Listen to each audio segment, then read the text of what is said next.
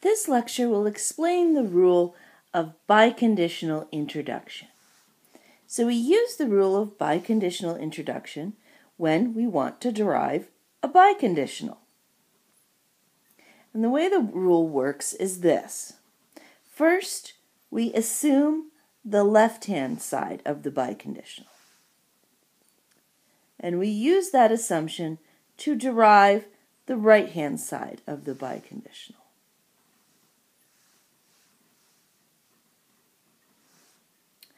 Next, we assume the right-hand side of the biconditional and use that assumption to derive the left-hand side of the biconditional.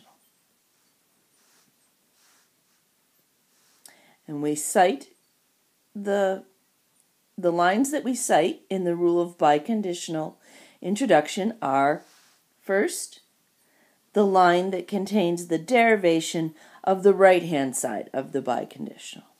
Then, the line that contains the derivation of the left-hand side of the biconditional. Let's see how this works in a proof. Consider the following proof. If and only if I and j, if I then h, therefore h if and only if I. So obviously, since our conclusion is a biconditional, and it's not a biconditional we have up in our premises, we're going to want to derive this via biconditional introduction.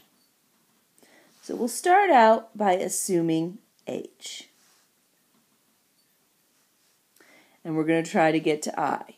So if we have h, then we can get I and j by a biconditional elimination on lines 1 and 3. And if we have I and j, then we can get I by and elimination on line 4. And then we put that in a box. Next, we assume I. And we try to get to h. Well, that's quite easy, because we can get that by arrow elimination on line 2 and using lines 2 and 6, and we put that in a box.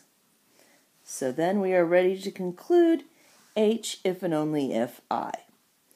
And we cite lines 5 and 7.